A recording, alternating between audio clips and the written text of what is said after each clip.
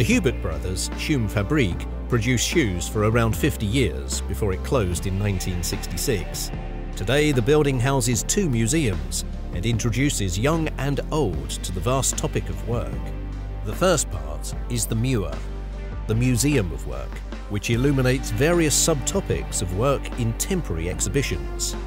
The second part is the FERRUM Museum.